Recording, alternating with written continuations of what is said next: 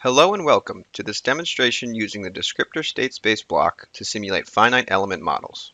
This video will demonstrate modeling techniques for bringing finite element matrices into the form of a descriptor state space system using a high fidelity and a reduced order formulation. This demonstration model is provided in the form of a GitHub repository that can be found on MathWorks File Exchange.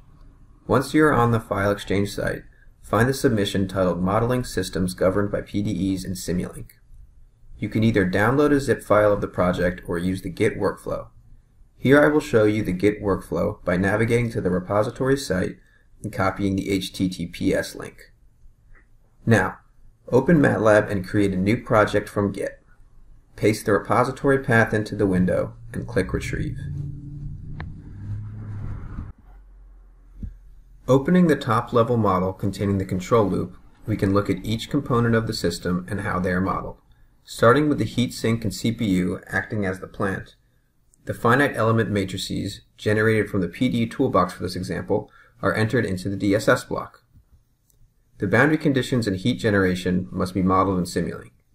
In this example, we have boundary conditions consisting of forced and natural convection due to only some of the surfaces being inside the cooling duct. The heat flux due to forced convection is controlled by the mass flow of air generated by the fan, which determines the heat transfer coefficient. On the block diagram, the forced convection boundary operates only on the degrees of freedom associated with the surfaces contained in the cooling duct. Heat flux is calculated using a heat transfer coefficient lookup table digitized from a plot as a function of air mass flow. The degrees of freedom associated with the free convection surfaces, meanwhile, compute heat flux based on a constant heat transfer coefficient. Finally, heat generation is specified by different loading scenarios using a signal builder block.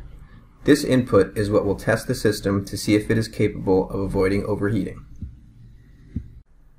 Actuation is done by a variable speed fan to generate flow across the heatsink fins.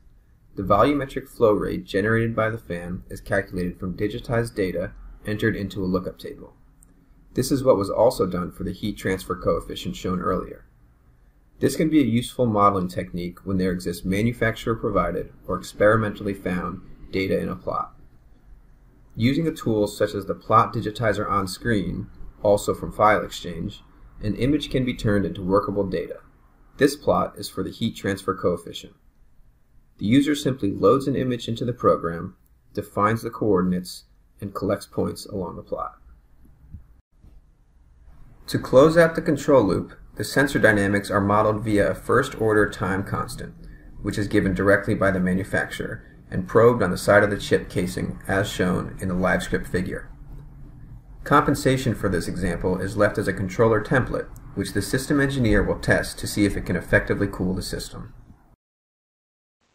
Since the finite element equations have over 18,000 degrees of freedom being solved for, model order reduction is necessary in order to get a manageable simulation time.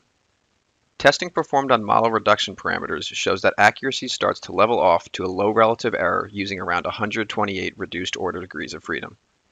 We can also see the benefit of using a reduced order model as simulation time starts to increase rapidly with the number of degrees of freedom.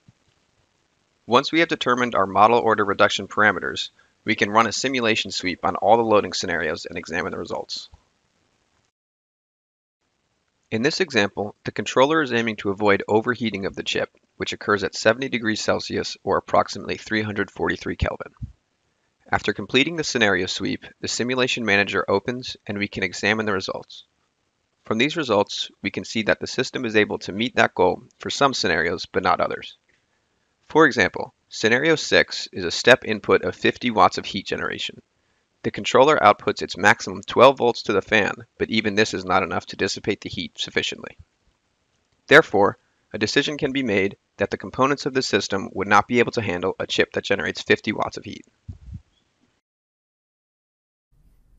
Depending on what the engineering requirements are for a project, other design decisions can be made. For example, with fan noise data, engineering requirements of noise level can be added to the system and analyzed so that the system now has to be able to sufficiently dissipate heat and not be too loud. This workflow aims to provide an overview of how high-fidelity physical modeling can be integrated into the system design process in Simulink, and provide a jumping off point for other engineers to expand upon. Thank you for watching, and please try out this example workflow for yourself. You can navigate to mathworks.com to check out our products for more information, as well as their accompanying documentation for help.